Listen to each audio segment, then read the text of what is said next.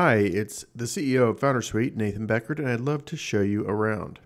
So we think about fundraising as building a funnel and running a process. The first way to get started is to set up a new round, set up a dollar amount that gets shown up here, and then we want to start populating our funnel. So you can import a list of investors in Excel. You can add them one by one, or you can go over here and access our database that we built.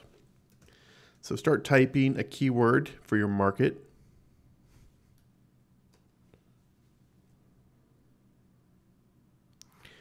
Okay, we've got 12 pages of results for FinTech. Put on a location filter. And you must pick by city, and you must pick from the drop-down menus. So we've got some interesting people here, and usually what folks will do is they will open up the LinkedIn page or the AngelList page of that investor, do a little more digging, a little more research on that person, and then if they look good, add them to your board. So Addie just got added to my board as a potential target or prospect. Back on the board, it's your job as a CEO to be moving all these investor cards from left to right through contacted, pitched, diligence, committed, or to said no. And of course, the joke is if you move too many into said no, you lose the game. But that's the general goal here. Let me show you another board. You can customize it as much as you want. So I made a board or a column called connectors where I'm adding a lot of my connectors. Then I have my research column. I have another column here called Steve B Leads. So to add a column, you go over here to the three dots. Click that, you can add a new column. And I called it Steve B Leads, and then over in settings and team, I invited Steve Bennett, one of my advisors, in to be a member of my account, and I can always remove him later. But I invited him in to be a member of my account, which gave him access to this board, and I asked him to add some names to my board, which he did. He added about 20 names. I did that with other advisors and got about 60 or 70 good, warm leads from my network. So you can add other columns, customize columns. I added a few custom columns such as said no and revisit for Series A, kind of variations of no's. Let's go into an investor card. So within an investor card, you can assign owners to each investor lead if you're running the fundraise with your co-founders or advisors.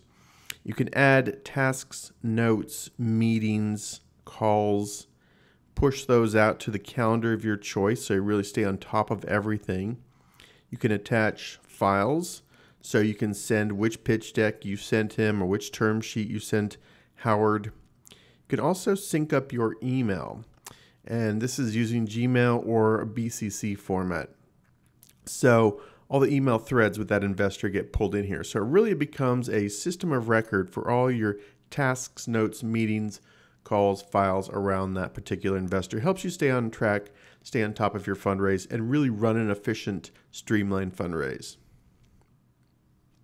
A couple other things I'd like to show you here. We have another tool called Investor Updates.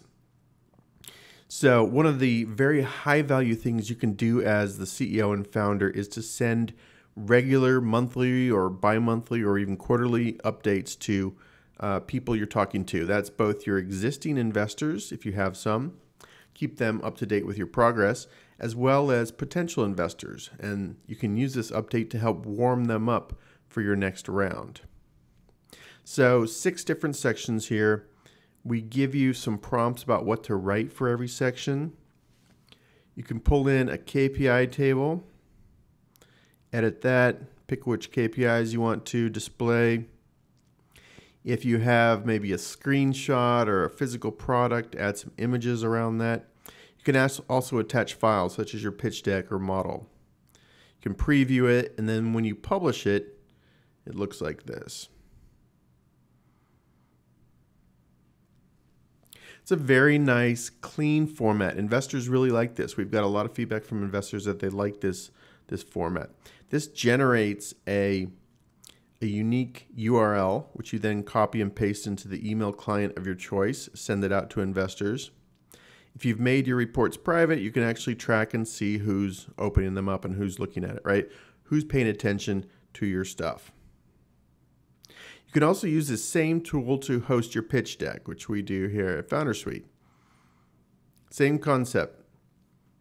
Upload your slides as images, generate a unique URL, and then this is nice. I can actually go and see which investors are looking at my pitch deck. So that's Investor Update Tool. We have our Investor CRM, our Investor Update Tool, and our Investor Database.